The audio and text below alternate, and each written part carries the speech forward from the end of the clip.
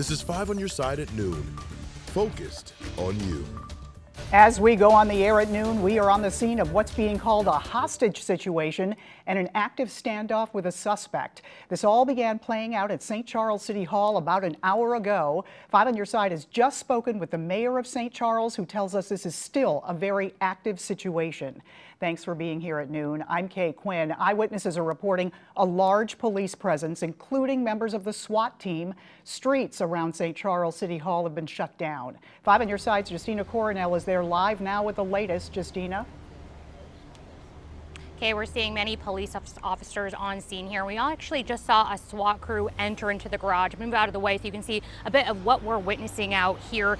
Now, St. Charles Police confirms this is an active standoff in the underground parking garage, an active hostage situation happening right now. Now, I spoke to St. Charles City Mayor Dan Borgmeyer just about 15 minutes ago, who said he got the first call 10 this morning and learned there was a court case today, and the outcome was not favorable. After the court case ended, people saw a woman enter the underground parking garage, heard a scream, and then gunshots. Now, the mayor says both a man and woman are still in the garage, and officers are on scene trying to defuse the situation. They have locked the elevators to City Hall and all exits, and we're told that the man and woman are trapped on the bottom floor of the parking garage. Now, mental health professionals have been here on site for the past 30 minutes or so. Now, we're in the media staging area, and we're still waiting to learn more. I did ask the mayor a bit the connection between the man and woman. He said he still doesn't know. Of course, we're still trying to learn that information. Hopefully we'll have that information soon. Reporting live, Justina Cornell, 5 on your side. All right, thank you, Justina. We will continue to follow this breaking story on air and online at ksdk.com and bring you updates throughout the newscast. We're also following breaking news of a fire in North St. Louis. This is St. Louis Avenue and North Florissant. According to the St. Louis Fire Department, this was started by squatters in the building. Flames were shooting through the second floor windows and the roof when firefighters arrived. Crews also faced challenges with hooking into the water at that location.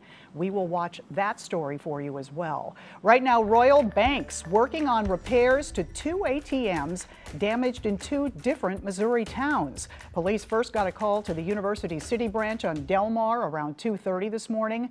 The front of the machine was torn off. Less than an hour later, calls came in about the Royal Bank on South Rider Trail in Earth City. Right now, we're working to learn if these 2 incidents are connected. 12:02, your weather first forecast. It's clear as can be outside right now, and it's warmed up again, way above average. It does not feel like the middle of April as we continue to look at really clear skies here on the Metro East side. For the most part, though, temperatures holding steady here right now at 80 degrees. We've already got up to 80 degrees on our trek for the upper 80s, very close to records, and even at this hour, we're already 12 degrees above average.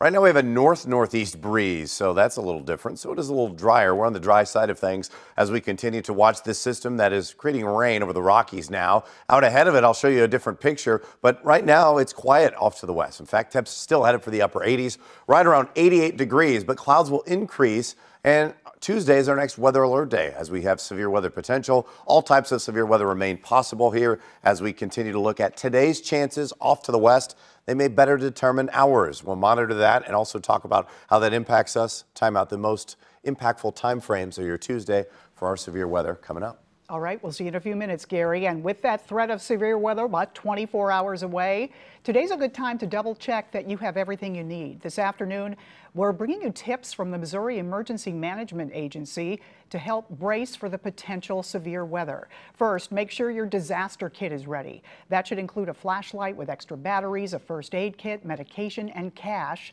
Next, check your yard for hazards. Tie down anything that could fly away. Finally, make sure all family members know how to respond after a storm by checking for damage, avoiding downed power lines, and be sure to wear shoes. MoDOT crews shutting down some roads over the next couple of weeks in St. Charles and Warren counties. Here's what you need to know before you go. 64 westbound left lane between Route K and Prospect Road will stay closed daily from 6 to noon until Friday. The left lane heading eastbound in the same 8-mile stretch will close from 7 p.m. to 6 a.m. daily, Friday through next Thursday. And today on I-70, the eastbound left lane between David Hochul Parkway and Wentzville Parkway will close. That'll stay closed 10 p.m. to 5 a.m. through Friday. All this is part of a $2.8 billion Improve I-70 plan to widen the highway to 3 lanes. Actual construction is slated to begin next year and last until 2028. Changes for Metrolink riders. Rock Road's westbound platform is now closed for repairs. All Red Line trains will now use the eastbound platform. Expect delays. That closure is expected to last about 4 weeks. Starting today, the Missouri Department of Health and Senior Services will begin taking a second round of cannabis microbusiness license applications. You'll be able to apply online right through April 29th. Licenses will be distributed to the winners of a random lottery drawing in June. Licenses are expected to be issued in July. All right, check this out. Vlasis Park in Baldwin getting a whole new look. This is video from over the weekend as crews demolished the current playground to make room for a new one. At the new playground, you'll see inclusive features like a splash pad and a new sensory area. The new playground expected to open late this summer or fall. Tax day is here. Ahead, our Verify team breaks down what happens if you don't get your tax filing in on time. Former President Donald Trump in the hot seat as jury selection begins for his hush money trial. Ahead, the charges he's facing. And we are live at an active hostage situation at St. Charles City Hall. This is a live picture.